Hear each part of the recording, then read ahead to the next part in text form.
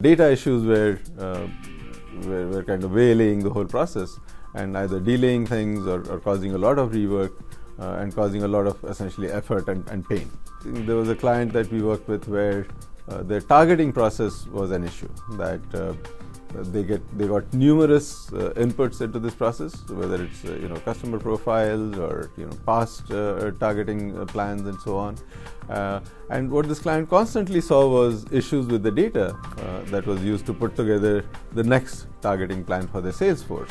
So very important exercise and very time critical. There was scope for improvements in many different areas. So one was just becoming a lot more systematic about managing the data that's coming into this process.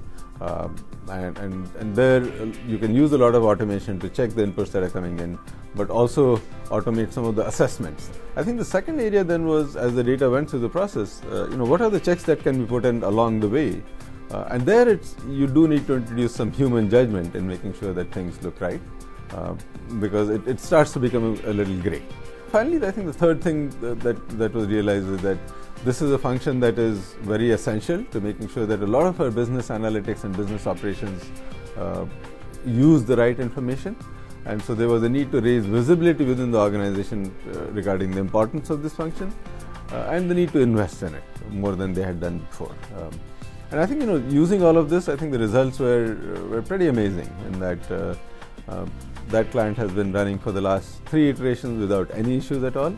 I think the amount of effort has gone down, as I recall, by about 15%, which was the amount of effort used in either in rework or in validating data in the first place. And I think overall the accuracy and timeliness of the information going out has increased tremendously. Getting it right has huge payoffs in terms of operational costs, in terms of efficiency, in terms of quality of life of people who are burdened with making sure the data is right, and ultimately, of course, sales results. That if you're providing the right information at the right time, that's going to have a huge impact on your top line as well.